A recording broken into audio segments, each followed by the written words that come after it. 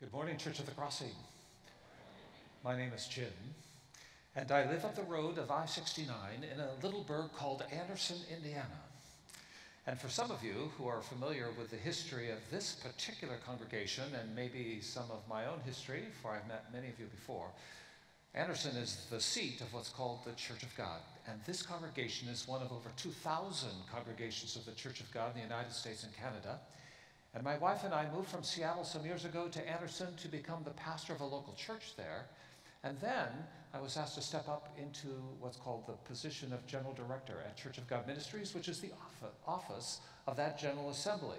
And so I can speak with some credibility when I say to you today, on behalf of your over 2,000 brothers and sisters in congregations, well, it's 250,000 in those 2,000 congregations in the United States, and in 4 times as many more in 90 other countries, working simultaneously in 23 time zones for Jesus.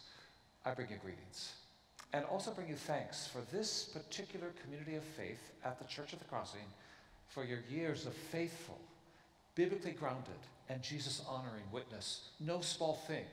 And whatever brought you here today, perhaps you are seeking God for yourself in a personal circumstance. Maybe you're here because it's your custom, or your history, or your legacy. Or maybe you're here today because your mother made you come. Or maybe you came just out of curiosity. Whatever brought you here, know. You need to know that in this room, in this place, in this community of faith, there is influence and there is life found not just here, but far beyond what you can ask or imagine. Because around the world, people know about this congregation and look to it for its own integrity. Thank you for being that people. As I said, my wife and I moved from Seattle some years ago to Central Indiana. It seemed like quite a foreign mission tour at the time because it was very different then, and well, everything is different now, but I just want you to know that since we moved to Anderson, so much of Seattle has come right into your own neighborhood at Keystone of the Crossing. I mean, there's a Nordstrom store. That's a Seattle deal. There's a See's candy store. I grew up with that. There's a Starbucks. Welcome home. There's a Costco down at Castleton. I feel like if you could just get Mount Rainier here, I would absolutely never have to think about Seattle again. I won't try and bore you with stories of Seattle. I'm just to say, I feel at home here. But not just because of the stores across the highway, but because of the spirit that is in this place. And I'm so honored and privileged to be invited to speak into the new series of teaching that began last week here at Church of the Crossing, Demystifying Revelation. One of the most mysterious and talked about books of all time. Certainly for the last 20 centuries, people have wrestled from every end of the theological spectrum and experience about the meaning of what is so often described mysteriously as Revelation. The book Revelation is mysterious in a way. It is a revealing book. And how you understand it and how you interpret it can have profound impacts on your own personal journey and the journey of those around you. In fact, it's the only book of all 66 in the Holy Writ from Genesis to Revelation that ends with a promise that if you read and study this, you will be blessed. I've been invited to speak about the truth revealed in the book of Revelation in the first section, chapters 1, 2, and 3, but today particularly chapters 2 and 3. And as we dive in, I just again want to thank you for coming and for the church's staff for inviting me. But as we look at the book of Revelation, you need to know in chapters 2 and 3, it's a series of messages to 7 churches and 7 cities. And as a kind of moniker, think of it this way. Every church has a story. Every church has a context, a challenge, and a promise. And the Apostle John, the only one of the original 12 that died by natural cause, so far as we can tell, in his advanced old age, likely in his 90s, he was exiled in persecution for his faith in Jesus to an island off what we would now call modern-day Turkey, called Patmos. And while he was there, he writes in the opening chapter of the book of Revelation, his journey, that while he was in prayer on the Lord's Day, that's the first day of the week, the day why we're gathered here now, it's the resurrection day of Jesus. On the Lord's Day, I had a vision. He fell into a kind of a supernatural, mysterious trance. And he used these words, I saw heaven opened. And when he saw heaven opened, he saw the Jesus that he had followed in the flesh, that Jesus who had held his hand, with whom he had sat to dine, that Jesus who he had heard the sound of his material voice, that Jesus who saw him eye to eye, that Jesus who he watched and learned from for those spectacular 3 years of his journey that set the course of the whole rest of his life. He saw that same Jesus, but in a way more glorious. Because Jesus, the Son of Man that John walked with first, was flesh and blood in the same way as he, but now Jesus in the resurrected body, still recognizable, still in the same form, and yet now the Lord of Lords and King of Kings. This majestic God, the very creator of the universe in human form. That Jesus appears to him when he sees heaven open. And in that, he says to John, I want you to write these things down. I've got a word for you. I have some revelation to give you for my people. And I believe, as so many others have, that it was not just for that contemporaneous group, that original audience of the first century, but it was for all people who are seeking truth and seeking God. It's a revelation for all the centuries until the Lord himself returns. And in that, he said, I want you to write to 7 churches. These 7 all have a story, and there's specific messages in these chapters 2 and 3. They're specifically written into the context, the challenge, and the promise of each unique community of faith. All unique, but united and in common pursuit of Jesus. So as we look at the next slide, you'll see a map. This is modern-day Turkey. These churches were all in what was in the Roman age, the first century of the Christian era, called Asia Minor. If you lived in Rome and you were looking across a map and you looked to the east, well, that was Asia, past Greece. Well, that's what we would call Turkey. We would consider Asia to be farther east from Rome or farther west from where we are. But this was Asia Minor. It was Asia, the churches of Asia. 7 churches of Asia. And you see those red squares. Those mark the 7 cities. Cities. They were churches named for their city. There was the church at Sardis. There was the church at Ephesus, and so on.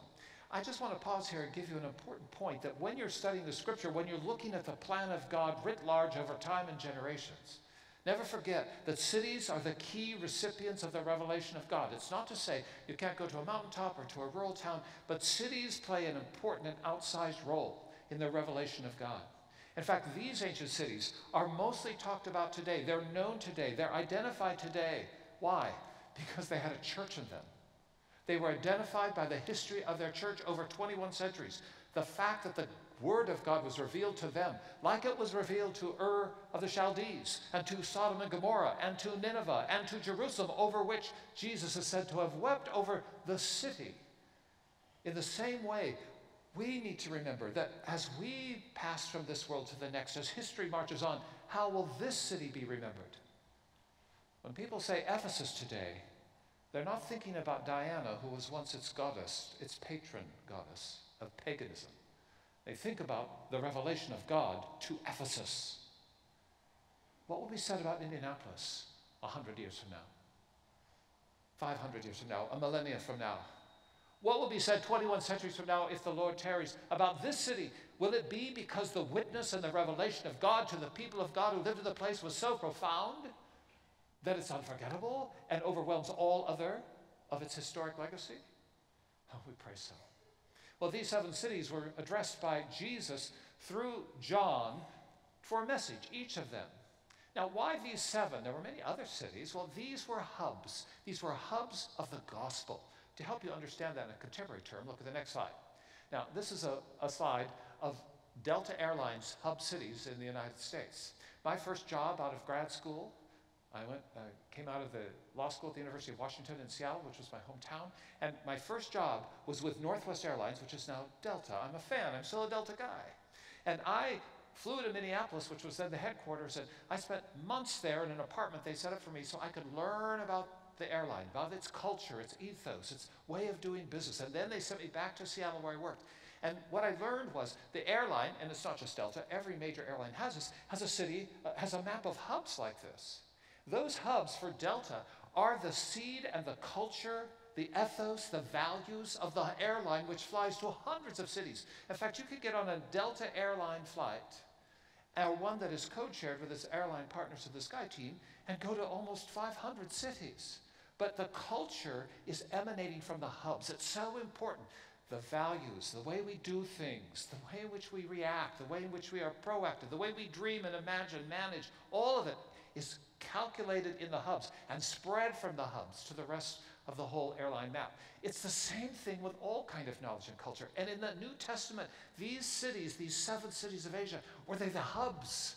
The gospel had been planted there. They were influential crossroads. What was preached in Ephesus would be known throughout the whole of the area in a world before planes, trains, or automobiles. And so Jesus said to John, I want you to write to these 7 hubs, these 7 cities. I'm reading between the lines here, but I believe it's the design of God, because those were strategic trumpets. They were strategic microphones. They were strategic locations where the truth could be proclaimed and multiplied and magnified. Next up, in this picture you'll see those same cities, and those 7 were each identified specifically, 7 cities and 7 churches. They're summarized in the message that Jesus had John write down. In the next slide, you'll see how that unpacks. Perhaps in the next one. There we are, yeah, Ephesus. What Jesus said to John is, you need to write to Ephesus, and he introduces himself. Jesus introduces himself to each city in the letter that John writes by, that's kind of transcribed. And then he says, here's your challenge, here's your context, here's your problem. You, in Ephesus, you have lost your first love. You have been a people that were so head over heels for me, but now you're kind of, your love is waxing cold. This is a big challenge for you in your context, in the shadow of pagan and secular civilization, which is becoming increasingly hostile. You have lost your first love, and it's not going to bring you to life. In the second letter to the next city at Smyrna, you are suffering and impoverished. Jesus sees, he knows what the scenario is, and he knows that the church in Smyrna is suffering. There was a huge persecution at the time in that particular city, and it was impoverished. It was materially poor, and it was also spiritually on the weak side. Next up, in Pergamum, it was deceived and sexually compromised. Oh, this is so important to remember. Jesus is speaking himself. He said, you know, the city and the church are being deceived. And in your deception, you are sexually compromised. In the next city, which is Thyatira, it's also charged by Jesus with being permissive and sexually compromised. The reason I'm pausing here and saying it's so important is that in the first century of the Christian era, historians have sometimes observed that the single greatest distinguishing mark of the followers of Jesus was, how did people know that they were Christians on the street? They didn't drive cars with fish bumper stickers. They weren't wearing crosses, which was not then yet identified as an emblem of the gospel. How were people identified? What was it about them? And many scholars studied into the context of the time say it was their radical countercultural sexual ethic that was so different from the world around them that distinguished them from the rest. They became recognized as a separate people, what we might describe as a holy people, because of their sexual ethics. Sometimes we want to push that to the side, or we don't feel comfortable talking about it, about our own personal journey of this magnificent gift of God in our human sexuality and how it needs to be polished and made holy, but how it also is a marker of our following of Jesus. Jesus calls it out here in these cities. These are my people. These are letters to the churches witnessing to a city. And you cannot lead someone into a holy sexual ethic if you do not yourself experience it first. And it's fundamental to their witness, Jesus says. Next up, in the 5th city, Sardis, it thinks it's alive, but it's actually dead. This is the church that imagined itself it's alive, but it's actually dead. People drive by it, they see the side, they hear the music. People come inside and they sing their songs. People dress up and they go out to lunch after. They might even go to Keystone of the Crossing, to the Nordstrom Cafe, which I highly recommend. But the church is dead. I'm not suggesting this one is. I'm just saying in Sardis, there can be the evidence or the surface appearance of life. But just because there's a crowd, just because the lights are up, doesn't mean it's actually alive. You could be dead. And Jesus warned the church of Sardis. Next up in Philadelphia, of all the 7 churches, it gets the best review of Jesus. Jesus says to the church in Philadelphia, it says, you have been faithful. You are faithful, and because you are faithful, you will be protected. That doesn't mean to say you'll escape all agony or difficulty or trouble. It doesn't say that life is just going to be easy, or you're going to just now follow Jesus and fall into your cruise room at the buffet on your way to heaven. It is to say that because of your faithfulness, though the devil will have you, you'll be protected. Though there will be consequences for others, you will be safe from them because of your faithfulness. Which brings us at last to church number 7, Laodicea. Laodicea is lukewarm. And perhaps for all of the 7 messages to the 7 churches, this is the one that is stuck in the minds of people over the centuries. Jesus says, you know, you're neither hot nor cold. You're lukewarm, and because you're lukewarm, I'm spitting you out of my mouth. Ooh, ouch. And you also are deceived. In your lukewarm state, you're not able to actually see the way things really are. You can't even see yourself in the mirror of your soul, of your mind and your conduct, your thoughts, your belief system. You've been deceived. It is this church in Laodicea from which I want to unpack more deeply. But as we do that, know this: every one of these churches had a promise. They all the messages ended in the next slide with this same verse. This is verse to Laodicea, but throughout the 2nd and 3rd chapters of Revelation, Jesus says the same thing, almost verbatim. Anyone with ears to hear must listen to the Spirit and understand what he's saying to the churches. This is a promise. How is that a promise? It sounds like a command. Well, it's both. But the fundamental underlying precept here is Jesus is saying to the churches, no matter what state they are, even Sardis, who imagines itself alive but dead, I'm still talking to you. I am supernaturally, through the Holy Spirit, still speaking to you. I still understand you. I have a plan for you. I have a destiny for you. I have life for you. But you're going to have to make a choice. This is the promise. You can choose to hear the Spirit, to listen carefully, and then choose to understand the Spirit's voice. And it will be a pathway to life and peace, satisfaction and fulfillment. Next up. This is a photograph of today's Laodicea.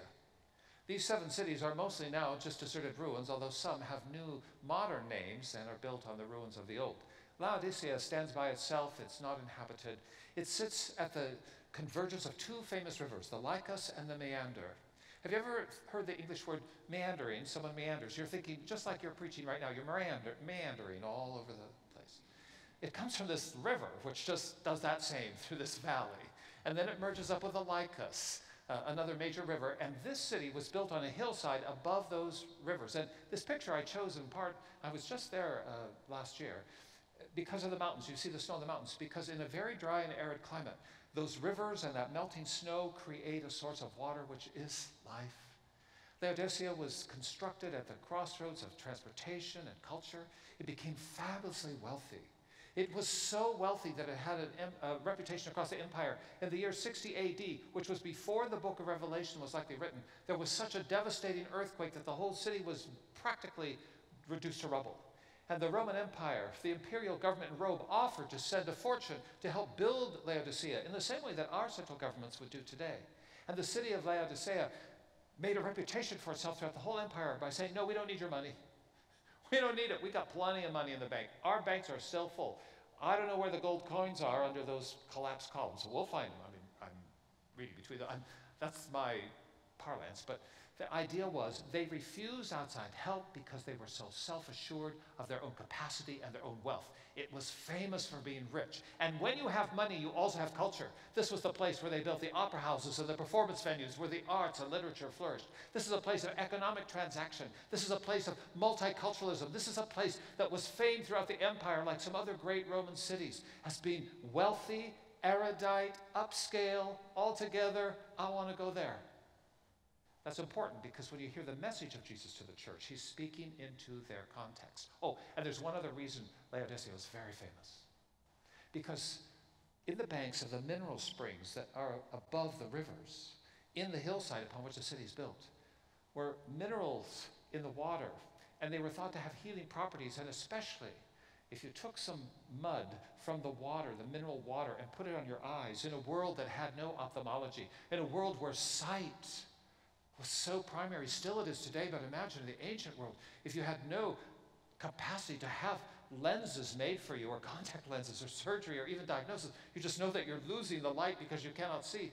In a world like that, anyone that could offer the hope of restoring your eyesight, even if it be quack medicine, would be a thing. And Laodicea was the place in the whole of the Roman Empire where people who could not see dreamed of going, or at least getting some of that healing ointment for their eyes. So it was famous for its wealth, its culture, its self-sufficiency, and it was a place where people came to see. And that explains how Jesus speaks to them. But before we do that, look at this. See this, if you will. These are two portraits. You may have seen them before in print. The one on the left is a famous picture called Head of Christ. The one on the right is called Christ Knocking at Heart's Door. First, the Head of Christ. The portrait artist here is a man named Warner Sallman. He passed away in 1968. He lived in Chicago. He was born to two Nordic immigrants, his mother from Sweden, his father from Finland. They had this child, Warner Sallman, in Chicago. He went to the Art Institute of Chicago. He was a deep believer. He was in what was then called the Evangelical Covenant Church. And in 1924, he drew a charcoal sketch of the Head of Christ. And then in 1940, he converted that charcoal sketch into that oil painting. That oil painting on the left is considered to be, by most observers, the most recognized image of Jesus in the whole world. Now, we have no photographs of Jesus. We don't actually know what he looked like. But around the world, wherever you see that picture, people believe that's what Jesus looked like. It's had the most influence of any image of Jesus, carved in stone, painted on canvas, or sketched with pastels. It is a phenomenon thought to have been reproduced almost 1 billion times. Time magazine in the year 2000 said that Warner Sallman, though his name was not well known, was probably the most influential artist of the 20th century because of that painting. But what other people don't know is, where is that painting? Where could I go to actually see the original? It's always in print somewhere. I've been in 73 countries of this world, in places where they've never seen a guy like me with blue eyes before, and walked into someone's small little house, sometimes with thatched roof, if it had a roof, and seen that on the wall. Well, actually, it's owned by the Church of God, with which this church is a part. It's actually resident on the campus of Anderson University. Most people in the world don't know it's there. It's become controversial in recent years because it's a Nordic Jesus. It's a white man's Jesus. And Warner Sallman was of Scandinavian descent, and he painted a Jesus that reflected his own community's image, but that's common all around the world. You can have images of Jesus in many different ethnicities and so on, and all legit, because nobody has a picture of him actually. But I'm just saying, that famous painting, which is inestimable in its worth, it is like the Mona Lisa. How do you ensure something that has no peer? It's in Anderson, Indiana. And if you want to go see it, you can. It's in a beautiful gallery on the Fine Arts Center on the campus of AU. But Warner Sallman in 1940 painted that one, and then on the right he painted this one called Christ at Heart's Door, Knocking at Heart's Door. You're thinking this is the meandering part. No, this is exactly to the text. Because that painting is inspired by the message of Jesus to Laodicea. Because famously in Revelation chapter 3, verse 20, Jesus is quoted as saying, "Behold, I stand at the door and knock. If any man open the door, I will come into him and dine with him and sup with him and he with me." It's a very evocative and vivid invitation of Jesus to welcome him into your life. And that has spread across the centuries and art. Sallman painted that painting based on that verse. And it also has taken off around the world and is so familiar. But its power, and it has legitimate power just as a standalone, that verse does, to see it in its context of the original message to the church at Laodicea will give it more depth. Oh, where can you see that painting? You can see that at Anderson also. Why? Because Anderson University has all of the paintings of Warner Sallman, almost all of them. There's one out. It's all there. And that painting of Christ at Heart's Door, there it is. That's life-size. When you see it on the wall, it's the size of an ordinary person. And notice how he imagined it. Do you see the light around the door? See, Jesus is knocking on a door, and the light is in the form of a heart. This is Sallman in 1942 trying to capture. He's standing and knocking at Heart's Door. And notice the door. The door has no handle on it, on the face of it. It can only be opened from the inside. Oh, this is the stuff of genius and inspiration. Jesus can't get into your heart until you open the door. Powerful concept there. But now to the text. These are the words of Scripture in the New Living Translation. Jesus tells to John, write this letter to the angel. Angel here, angel actually means messenger. So we often think of angels as a supernatural phenomenon, all dazzling and white and so on, and that's very valid. But angel also could refer to a messenger. And this is often thought to be, write this to the pastor, the messenger, the shepherd of the church at Laodicea. And write this letter to Laodicea, and this is the message from the one who is the Amen. So Jesus is self-describing himself. I am the Amen.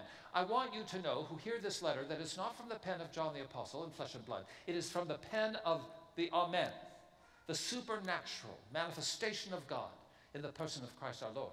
Now, Amen is an odd word for us to think of when we think about a name for Jesus. We're accustomed to Jesus being the Son of Man and the Son of God, the Savior of the world, the light of the world, the Lamb of God.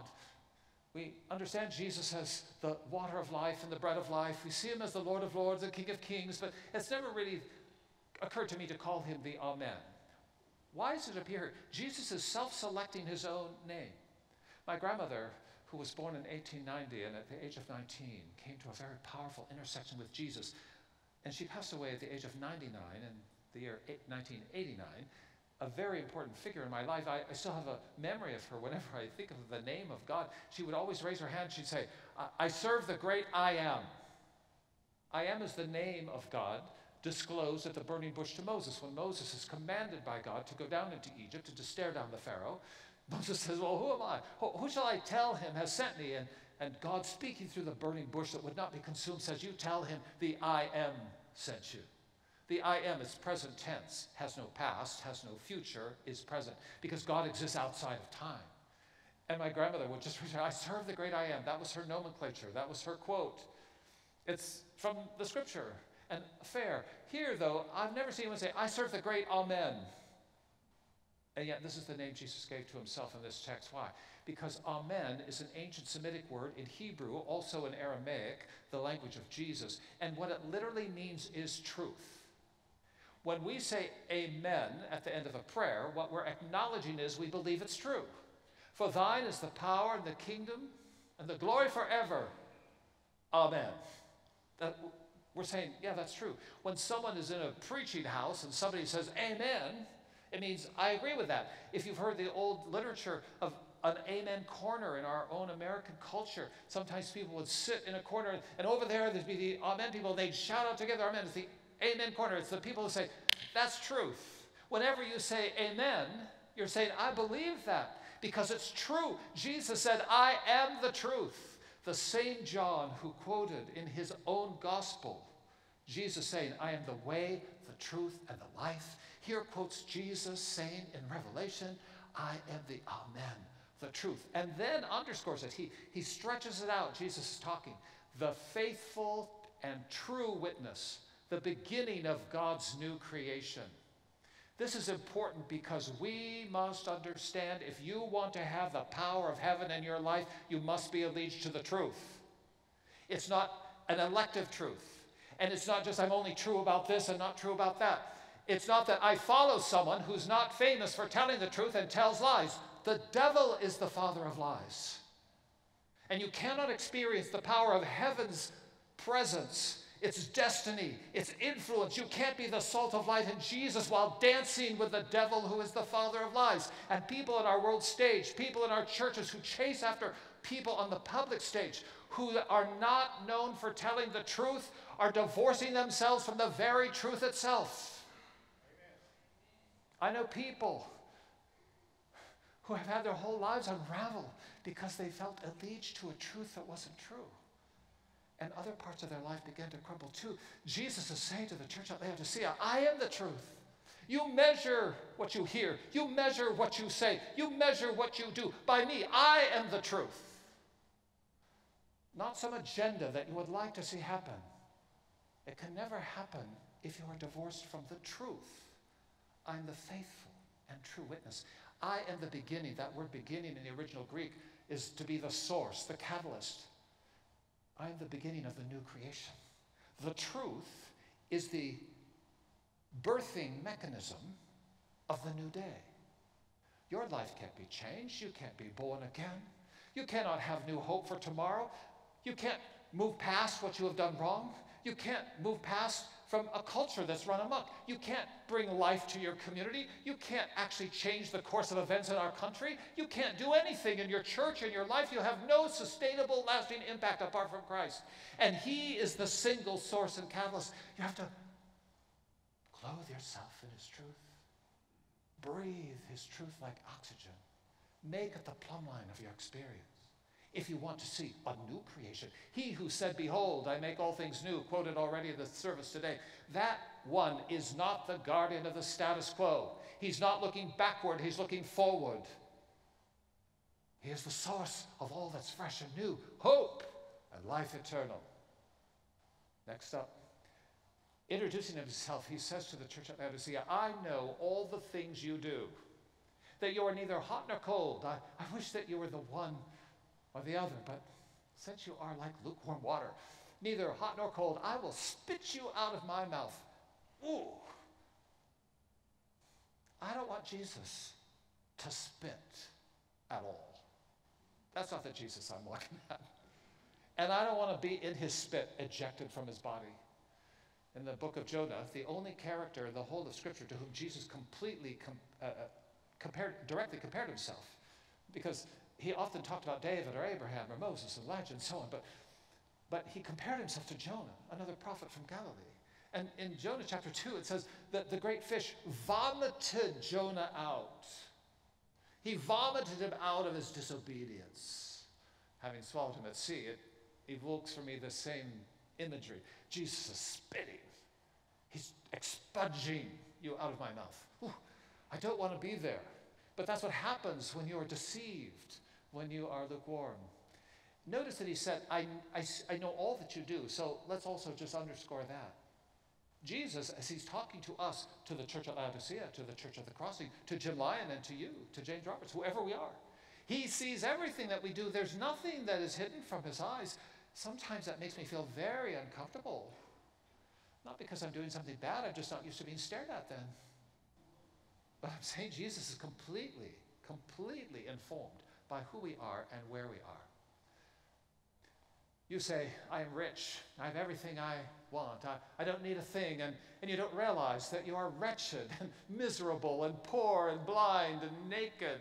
You are so deceived. You think this about yourself. You think you've got this down. You think you've got it together, and you're completely deceived. You think you're rich, but you're actually poor. You think you're finely clothed, but you're actually naked. You think you can see, but you're blind. You're poor, you're naked, and you're blind. It's not a handsome combination. Next up. I want to advise you, Jesus says, to buy gold from me. Gold, always in Scripture. That thing that has been refined by the fire, that can be pure. I want you to find purity from me. Gold that has been purified by fire. Then you will be rich. You will be rich when you are pure, when you're holy. Also buy white garments from me, so that you will not be ashamed in your nakedness. And ointment for your eyes, so that you will be able to see. You know, I told you I came from Seattle, and I was so excited when you got a Nordstrom store. My mother was a Nordstrom junkie in Seattle. I mean, I grew up in a Nordstrom store. And by that, I mean, my mother went to Nordstrom just to hear them play the piano. All the stores used to have pianos. And she didn't buy anything. She just walked through and get a coffee and listen play the piano. When I was 18 years old, my mother arranged for me to have a personal shopper at Nordstrom's. What? That's what I said, too. And she said, I've arranged for you. This woman's name was Donna. She ultimately retired, and I got a younger guy, which they were both good, but I was more comfortable with Paul, the second guy. Anyway, downtown Seattle, 4th and Pine, it's the flagship Nordstrom store. And every year my birthday, which is in August, which is the Nordstrom anniversary sale, they only have a couple sales a year, and the anniversary sale always falls my birthday. My mother would call up my personal shopper and say, I'm writing a check, I'm putting it in the bank at Nordstrom's, and you're going to see my son, and I want you to help him dress right. And I went down there and met Paul Murphy, was had for years as my personal shopper, and they had private dressing rooms, and I'd have an appointment, I'd go down there, and he kept track of everything I purchased every year on my mother's dime. My dad was in it too, but he wasn't quite so passionate about it. And I see about some gray slacks and a blue navy blazer and a red striped tie. You need a blue shirt this year, and maybe you need some brown loafers, or maybe you need some chinos, or maybe you need these jeans, or whatever it was. He had a complete inventory over the years of everything I had in my closet. And then he'd match it. And then in that room, he'd bring them out and lay them out. And I'd try them on. And then I would make my choices. Do you know that that started when I was 18 years old? I'm 72. And my mother lived to be 97. She passed away in 2019. And when she was 95, I said, Mom, enough already. Because she was flying me to Seattle to the personal shopper every August. I want the trip, but I don't need the shopper. You're an old lady. You're a widow. It's enough. What I'm saying is, the reason that it was important to her, and what I learned to appreciate about it, was when the personal shopper would choose the clothes, he would also see that they fit perfectly in a way that I might not always be conscious. He made sure that they fit perfectly. I'm telling you the story, not meandering, because Jesus said, I want you to buy from me white linens because you are naked. You need clothes that fit you. And in Revelation 19:8, the same imagery is reintroduced by Jesus, where we are told that the white linens of Jesus will clothe us perfectly and bear witness to our good deeds. It's the clothing, the white linen represents the good deeds that cover our failing nakedness because of our faith in Christ. Ephesians 2:10, you are God's masterpiece, created new in Christ Jesus.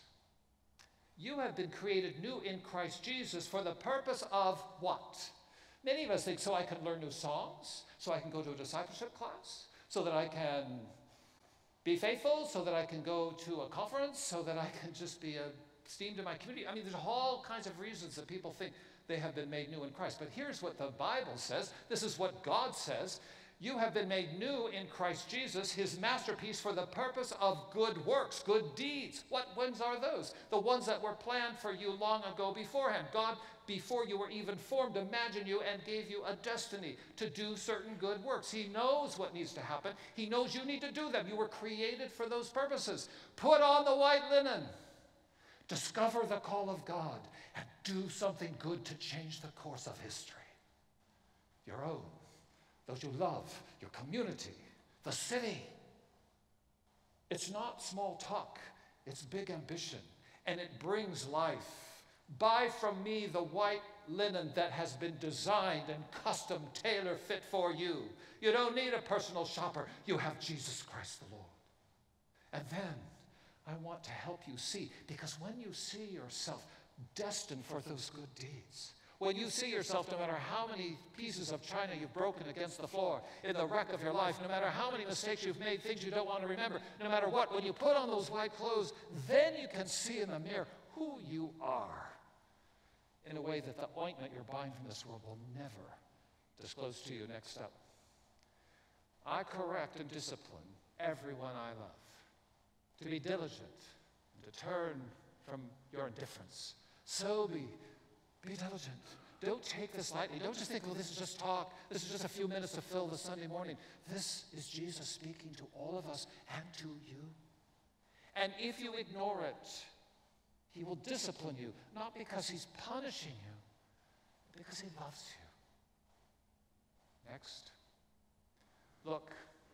I stand at the door and knock. If you hear my voice and open the door, I will come in, and we will share a meal together as friends. The beautiful portrait of Jesus he painted himself that mere human hands can't fully capture, even though they be worn as almonds.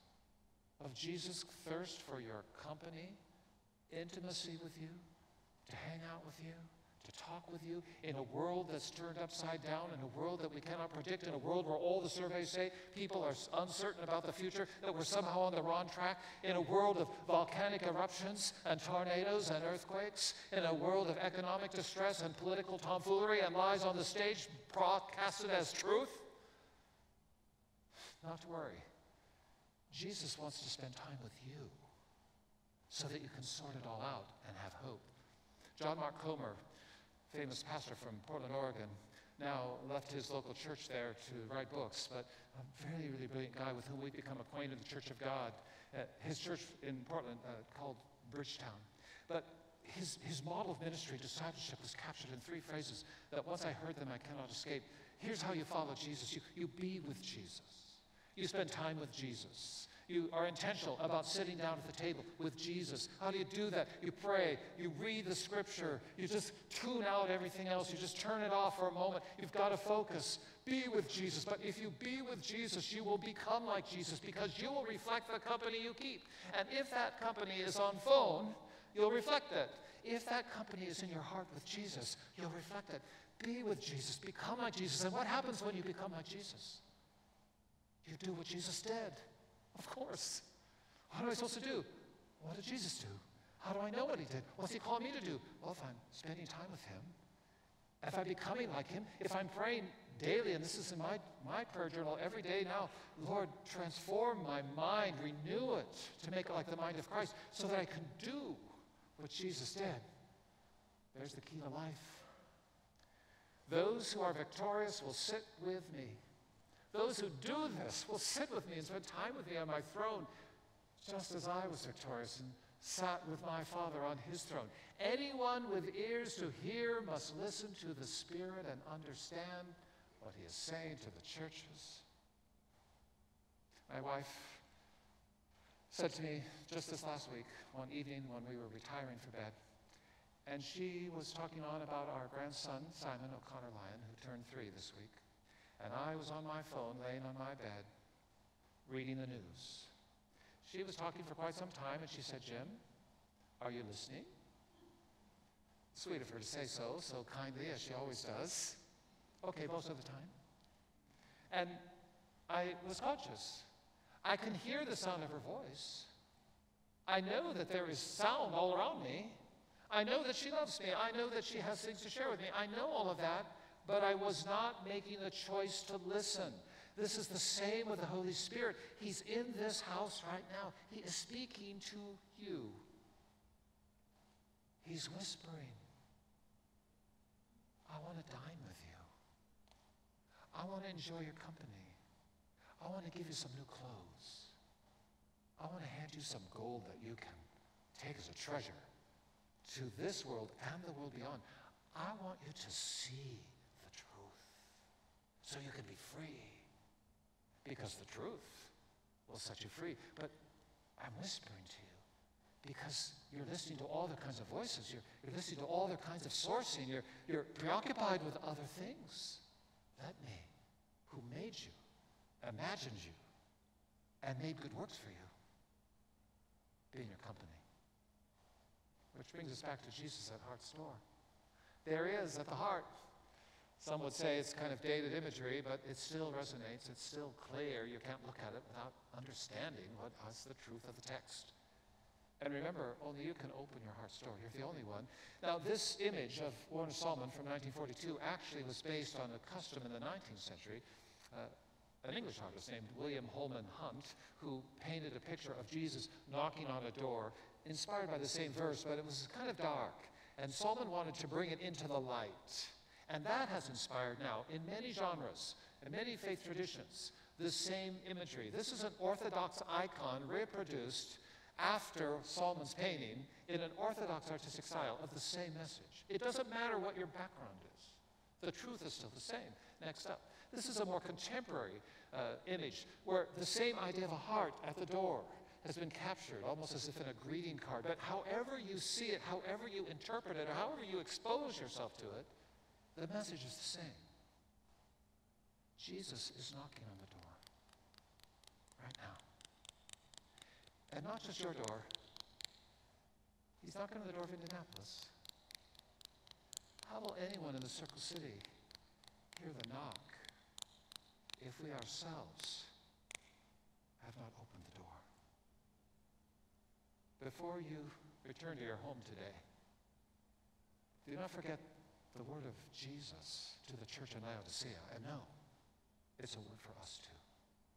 And while he may challenge you and tell you something about yourself that is not pleasing to hear, remember, the truth always heals, even when it's hard to bear.